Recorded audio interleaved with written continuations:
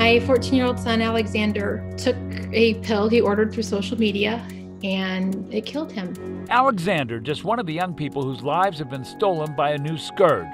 Drugs with fentanyl disguised as other meds, causing accidental overdoses. Shocked parents caught unaware, now left to grieve over a child's fatal mistake. And where do those fatal doses come from? Maybe the most shocking part of all. Social media apps promote the drugs right out in public. Some dealers even deliver. It's so easy. It's easier than getting the alcohol. And those parents and other loved ones left behind, racked with frustration as well as grief, are looking for a way to stem the tide of death. Some have started supportive organizations to help heal, others pushing to toughen the laws, hoping somehow to see an end to this plague. We have their stories. Fox 11 News In Depth starts right now. Hello, everyone. I'm Hal Eisner. We have a number of guests today, but one subject: drugs and social media. Let me share with you some shocking statistics. Back in 2013, only 3% of overdose deaths involved fentanyl, a synthetic opioid that's used to treat very severe pain and said to be 50 to 100 times more potent than morphine. By 2019, that figure was up by nearly 33%. And in the first 7 months of last year, fentanyl was responsible for about half of all of the overdose deaths. Joining us right now, DEA Agent Bill Bodner and Sam Chapman. Thanks to both of you for joining us. We appreciate it. Good morning. And I want to, thank you. And I want to pick up here with something that I think is very touching, because Sam, we really appreciate your being here. Sam's son died just a couple of weeks ago. And we talked to him right after, the day after, he and his wife, Laura Berman. And let's listen to a little bit of that story. I want justice to be done, and I want this person to be found. Sex and relationship therapist Dr. Laura Berman can't believe her 16-year-old son, Sam, is dead. What we could piece together from his friends and from the police and from the evidence so far is that he was experimenting with some sort of substance. We think it was Xanax that was, they believe, laced with fentanyl, because when I found him, he was gone. Berman believes her son was the victim of a dealer on Snapchat who sold him a counterfeit prescription drug she describes as maybe Xanax laced with fentanyl. Santa Monica police are early in their investigation. Laura's husband, Sam Chapman, was last to talk to the teen after he screamed down from upstairs, "Make me a cheeseburger," which I did. And then I went upstairs and brought it to him, told him I loved him. He was playing his computer game. He told me he loved me too. And I went back downstairs not knowing it would be the worst day in my life. We seized over 1 million of these pills in the past 12 months. DEA Special Agent in Charge Bill Bodner says these are some of those seized counterfeit pills. He says what may have happened to Sam Berman is allegedly happening to many other kids nationwide. Counterfeit pills pushed on social media, made to look like real Xanax or something else, but usually fentanyl, and can be deadly. It's something made in a filthy clandestine lab in Mexico. There's no quality control. The dosing is extremely inconsistent. It only takes 2 milligrams, 2.5 milligrams of fentanyl to kill you. Think about that. That's an incredible thought right there. And Sam, I know that Laura would want to be with us right now, but tell us where she is and tell us what she's doing. So she's off in the redwood forest, hugging the mother tree and dealing with her grief right now. It's a way to kind of escape for the moment and try to come to terms with what's going on. And Bill, what's going on is really a crisis, isn't it? It certainly is. It's, the opiate crisis in this country isn't new, but it's taken a different form now. And one thing that's having a dramatic and disproportionate impact on our youth is the deception involved. Just in the case of Mr. Chapman, we heard that potentially there was a counterfeit Xanax pill involved, and that's what's happening. It's the counterfeit nature of these pills. The young kids don't know what they're taking. They think it's a legitimate prescription drug, and it's not. It's fentanyl. It doesn't have the prescription drug ingredient in it at all, and it's incredibly dangerous. And you've told me, you've said that this stuff is being made in clandestine labs in Mexico, and you've established that. Absolutely. The Mexican drug cartels, Cartel de Jalisco, Nueva Generación is the primary one. They're manufacturing this drug in Mexico. They saw what was happening with the epidemic crisis in this country. In 2012, there were 255 million opiate prescriptions written in this country. That number in last year was down to, let's say, around 150 million. That was progress. But unfortunately, these drug cartels in Mexico saw this and saw that the reins were being tightened on the legitimate pharmaceutical drugs. And they said, here's an opportunity to capitalize. Here's an opportunity to profit. We don't care about the kids taking these pills. Let's flood the United States with them. And that's what's happened. They've started making these counterfeit prescription drugs and flooding them across the border because it's a huge profit maker for them. Sam, this past week, the DEA put out a sort of an informational campaign to try to create awareness. But I know that's what you're trying to do, too. What are you and Laura doing to try to take something tragic and turn it into something as positive as you possibly can? We're trying to get the word out about the dangers of Snapchat and other social media, about the fact that they don't help the police with these investigations or opening our children's phones when somebody dies, and about the dangers of fentanyl. And so we've put a support group together on Facebook called Parents for Safer Children. And my wife has joined the board of the Organization for Social Media Safety to try and move some legislation and education. When we talked to Snapchat, and I did, they took the position that we have no tolerance for this sort of thing, and we are trying to stop it. Bill Bodner, DEA has certainly tried to work with these social media campaigns and companies. What have you found? Are they cooperating with you? And we only have about a minute left. They are cooperating with us to some extent. Of course, they can do more, and they need to do more. They need to be more socially aware and see what's happening in the community and invest in stopping this problem. They can't just simply very say, very quickly, because we're out of time. Just tell everybody what you're doing with this campaign in a short version here. Operation Engage. We're trying to educate the public about the deceptive nature of these pills. We're trying to stop children from taking them and dying from them. We're specifically targeting dealers who sell drugs to people that cause an overdose death. We're trying to do more because the public expects more from us. Bill Bodner with DEA, Sam Chapman. Again, our condolences to you and your family. Thanks for joining us. This subject will continue after the break as we take a look at the role of social media in this fatal fentanyl epidemic. We'll be right back.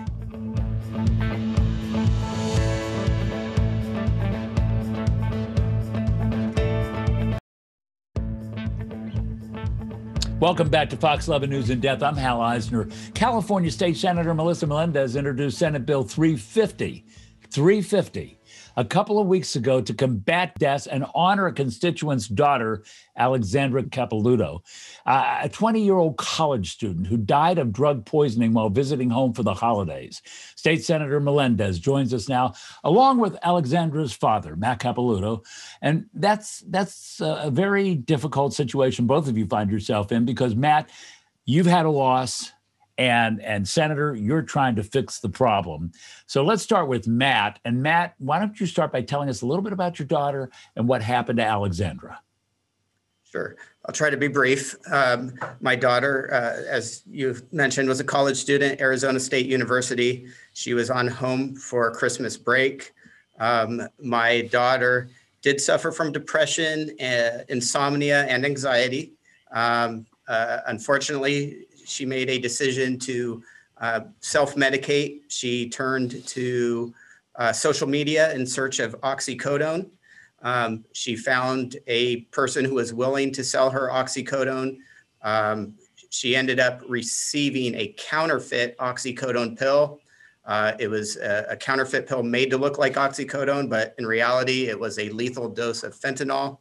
She took this pill in her bedroom by herself before going to sleep late at night. And unfortunately, my wife found her dead the next morning in her bed. Another tragic story. A couple of weeks ago, we delved into the social media connection that makes this crime so insidious. I spoke to relatives of kids who had died of accidental overdoses and also people whose lives had nearly been ruined. Yeah. You've gotten them from social media? Yes, in the past. Taylor Reichelt got so hooked on drugs he bought on social media, he became homeless. You went on Instagram. You Correct. found what? Advertisements? How did you find out you were selling drugs?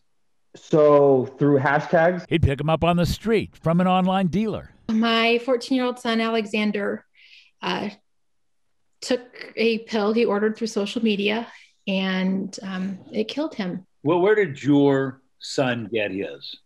Alexander got his through Snapchat. Her son already knew someone who was a dealer online, and that's what got him in trouble.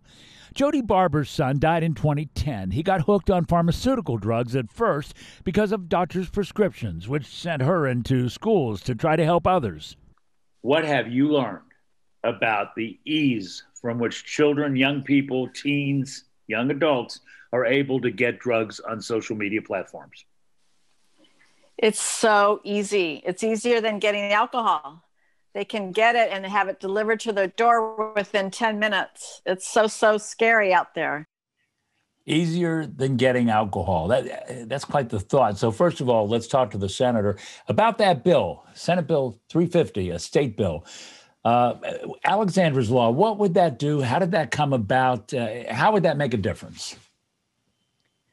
So Alexander's Law, SB 350, is designed to give prosecutors another tool. And what it does is when someone gets, arrested for dealing, trafficking, selling fentanyl, and they are before the court, they are advised that this type of behavior could result in the death of another human being, just like they do when someone's in front of the court for a DUI. They are told this type of behavior can cause the death of another human being. So now they've been warned, now they've been advised to alter their behavior, hopefully stop selling drugs and fentanyl. And then if they are brought before court again for doing the same, that gives prosecutors the ability to choose the option of charging them with murder should their drug dealing result in the death of another person. And Matt, what is your involvement in this? At this point, myself, along with several other parents who have lost a child, we're advocating to get this law passed. We need it. Fortunately, we have Senator Melendez who has brought this forward. At this point, we're doing everything we can to reach out to our state assembly members, our state legislators and senators to get them on board with this bill. We need this. Lives are being lost because we do not have something like this in place right now. These sort of legislative matters are very challenging. They start off in the Rules Committee, then they go to that committee, then they go to this committee. Eventually it gets to the legislature. Senator, what kind of process are we talking about here? How long could this be protracted? It is a long process. We just introduced the bill a few days ago, so now we have to get the bill assigned. It goes to the committees in the Senate, then it has to go to the Assembly. So it's not a short process. We're talking about, possibly 3-4 months, but it's a worthwhile effort, obviously, if it's going to save someone's child. I mean, I have kids of my own. I've got 5 kids of my own. And it's terrifying as a parent, knowing when you send your kids out there, you do the best you can. You warn them of the dangers out there, but you can't wrap them in bubble wrap and protect them the entire time. And I don't want to see any other parents like Matt have to talk about their daughter's death from one pill. But I have to ask you, and I want to ask both of you. In the last segment, we heard the DEA agent Bill Bodner say, this stuff is made in Mexico. It's in clandestine labs. And so it gets trafficked over here. So do you think this will make an impact? Because you're talking about people outside the country. Very short answers. We have less than a minute. Matt, first you, and then the senator. Well, it's an advisory notice, putting drug dealers on notice. If you are going to sell these illicit drugs that can lead to somebody's death, we're going to go after you. So hopefully that advisory notice is a wake-up call for them to get into another business. And Senator, if they don't, your thought, Senater. I think we all have an obligation to do what we can to combat this epidemic. It comes in many different forms, but I think as humans, we have an obligation to do this. I want to remind us that we're talking about one subject today, but we have multiple guests. And so I want to thank both of you for being with us. Senator Melissa Melendez, who is a Republican representing a pretty good chunk there of Riverside County. And Matt, good luck on this venture. You and I have talked before. I know it's a big challenge. Thank you both for being with us. Thank you, Hal. Thank you, Hal. Coming up next on Fox 11 News In Depth, what some people are doing to find a purpose in all of this trauma. That's next. We'll be right back.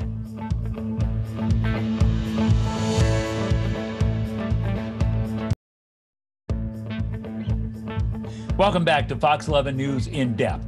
Our next two guests are doing their best to make something positive out of these unimaginable tragedies. They're struggling to provide assistance with the crisis brought on by opioids, fentanyl, and social media intersecting. David Kessler is an author and a world-renowned expert on grief who founded the website grief.com. And Mark Berkman is the executive director of the Organization for Social Media Safety. David, first let's start with you. What happened in your situation to get you to where you are today? Sure. Well, after being a grief specialist for decades, I had to deal with the accidental death of my own son, David, at 21 years old. He had an argument with a girlfriend and went out and decided to use the way that you and I might have with alcohol or beer. And it turned out that the drugs he used had other drugs in them that he was unaware of, and he died. So and Mark, how did you get to this place in your life? Sure. So our founder, Ed Peisner, his son, Jordan, was brutally attacked when he was 14 while an associated attacker filmed the attack and then uploaded it to social media where it went viral. I, at the time, was working in the California State Assembly, and we ended up writing legislation on that issue that came to be known as Jordan's Law. And then we decided to found the Organization for Social Media Safety to fight against all social media related dangers. And I know that's exactly what the guest in the last segment would like to do with their bill, which is Alexandra's Law. David, tell me, are the people that you advise, are they mostly people that are in this situation with social media and drugs? We are seeing such an epidemic of that these days. So many people, their children are just experimenting with drugs and they don't realize how deadly they are. We don't realize that a relapse can put you in a graveyard these days so much quicker than it ever could before. Mark, I have to ask you, you deal with policy, public policy. What can parents do? Parents can do a few things. First of all, having that conversation with your child about all the dangers on social media, including substance abuse. Don't underestimate how important that is, because kids that don't know that there's a danger lurking, they won't be able to avoid it. And two, if your child has exhibited any risk factors like previous substance abuse, behavior problems, mental health issues, you want to really examine whether you're going to have your child on these higher risk social media platforms like Snapchat, and you're going to want to think about monitoring software. We tend to endorse a software called Bark that'll give parents alerts if something suspicious or dangerous might be happening on your child's device or certain social media platforms. David, let me ask you along the same lines, actually. Grief is something that stays with you for a very long time. It's the body's way of dealing with tragedy. And so what do you advise parents who have been through situations like this or may, God forbid, end up in a situation like this? Well, we always think when it's someone's in grief, they're in pain. Let's not talk about it. Let's pretend it's not there. And people in grief want to talk about it. And in this case, we need to have these conversations. So I suggest to people, be open. If it makes other parents, other people uncomfortable, your grief or what's going on now with drug use, doesn't matter. We have to talk about it to prevent deaths.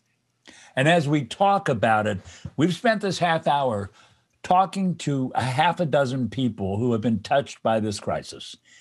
And so let's try to find resolve here. Where do we go from here? How do we fix this problem? How does a Senate bill do it, or is that just one more kind of trip along the way? David. I think it's everything. I think we have to make sure there's laws that hold social media companies accountable. I think we have to have laws to make sure that the casual drug use that's taking lives now is people are held accountable for getting them the drugs. I think parents have to do extra talking and be extra vigilant. And so many people I know whose children died said, I didn't want to invade their privacy. Your children's lives are at stake. Invade their privacy. Mark, your organization deals with social media safety. Have you had success with any of the social media platforms trying to make some progress in dealing with this problem? This particular problem, a little bit insufficient. If a platform like Snapchat is going to have children on their site and going to be making money off of those children, then they better do a heck of a better job making sure that people are not on that platform acting with impunity, selling narcotics and other drugs. And if Snapchat and other platforms aren't going to do that of their own accord, we're going to make sure that they do it. And, final thought here, David, we know that the social media platforms are not going away and the kids are not going to stop looking at them. And oftentimes how they get this stuff is some ad that somebody has put on social media in order to try to sell some drugs that are dangerous. So 30 seconds, real quick, bottom line. I think we got to make sure these social media companies know this is unacceptable, dangerous, and we are not going to allow it. And we have to really parent our kids in a way we never have before. David Kessler, Mark Berkman, thank you both very much. And Fox 11 News In Depth will continue right after the break.